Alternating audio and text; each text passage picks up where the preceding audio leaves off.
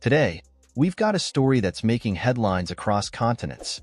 Buckle up, because we're diving into the drama surrounding Harry and Meghan's recent tour in Nigeria. It all started innocently enough, a royal couple embarking on a goodwill tour of Nigeria. But little did they know, their journey would ignite a firestorm of controversy. Prince Harry and Meghan Markle, after their delightful reception during their trip to Nigeria, are planning more royal-style tours this year. The Duke and Duchess of Sussex visited Nigeria for 3 days last week, where they promoted mental health initiatives and the Invictus Games, a sporting event founded by Prince Harry for wounded military veterans. Their warm welcome in Nigeria has sparked speculation about future international engagements, and the couple is considering more African adventures and other global destinations. During their visit, they met with military leaders, injured soldiers, and school children, all of whom welcomed them with smiles and enthusiasm. The Sussexes now have other trips planned for the remainder of the year, and may even return to Africa for more tours. Superscript 1. In Nigeria, they visited the Lightway Academy, a school supported by their Archwell Foundation, which trains young girls affected by conflicts. They also visited the local charity Giants of Africa, which empowers young people through basketball. At a fundraiser for Nigeria's wounded soldiers, related to Harry's Invictus Games, they unveiled a partnership between the organization and their Archwell Foundation. The couple was hosted at the Lagos State Government House, where Meghan received another hand-woven Nigerian fabric.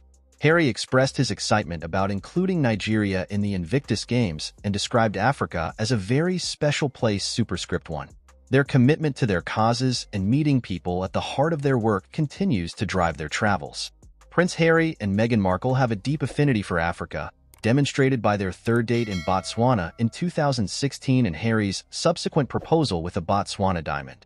They celebrated Meghan's 36th birthday with a royal tour of South Africa, Botswana, Angola, and Malawi in 2019. However, their recent trip to Nigeria, styled after royal tours, has drawn criticism. Some experts claim the visit is a defiant statement of their refusal to step down as working royals. The brief visit has reportedly upset the Duke of Sussex's family, particularly King Charles and Prince William, who are said to be absolutely furious.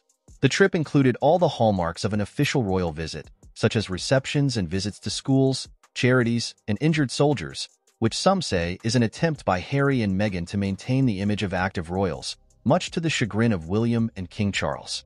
Commentators have suggested that the couple has gone rogue, acting independently of the royal family. It's as though they are asserting their autonomy, indicating they don't require royal approval to undertake their activities.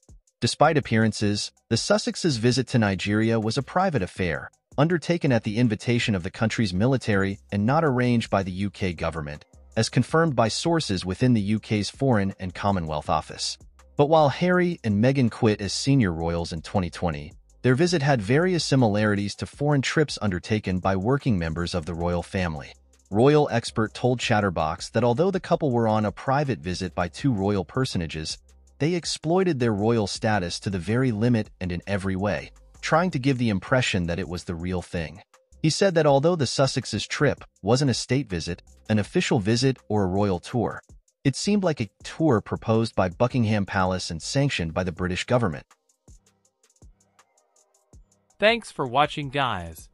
Leave your thoughts in the comments section below, and please do not forget to hit the subscribe button and turn on notification bells.